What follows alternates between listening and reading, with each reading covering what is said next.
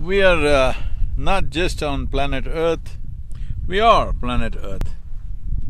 Either you get it now or you will get it when you're buried. There is no choice whether to be this earth or no. We are this earth. But the choice is either to consciously live that, or one day we will have to learn lessons from the maggots. I think as human beings, as the peak of evolution and intelligence on this planet, I think we should realize this by ourselves. Maggots should not be our teachers. But if only every moment of your life you were conscious that you are the very earth that you walk upon. Just a little prancing that you can do does not separate you from the earth. You are the earth.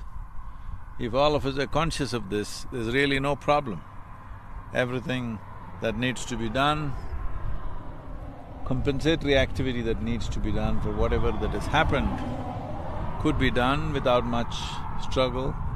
Above all, this whole struggle that a whole lot of people are going through psychologically, of loneliness, of incoherence with life, kind of dislocated within themselves, all this will completely go away.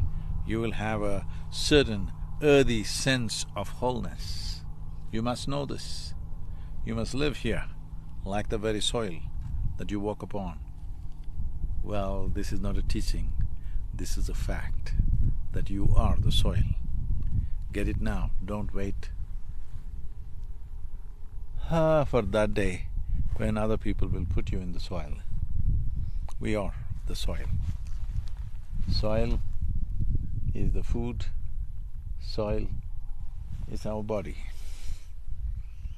Everything that we call as ourselves is what we have imbibed and accumulated from this planet.